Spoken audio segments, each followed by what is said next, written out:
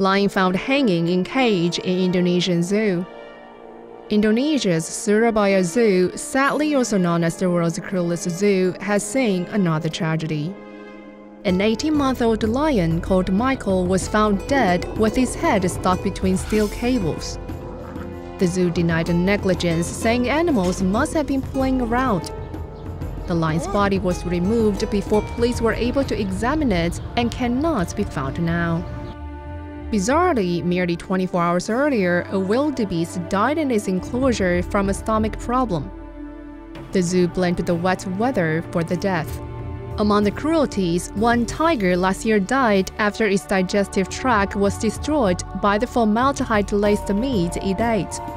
A total of 43 animals died at the zoo between July and September last year.